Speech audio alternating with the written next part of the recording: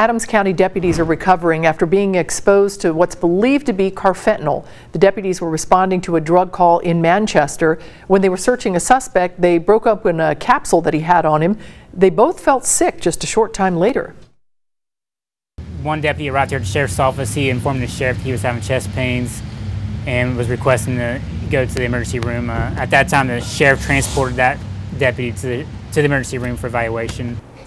Medics rushed the other deputy to the hospital and used Narcan on him twice. Both men will be off work for a few days, but they are expected to recover.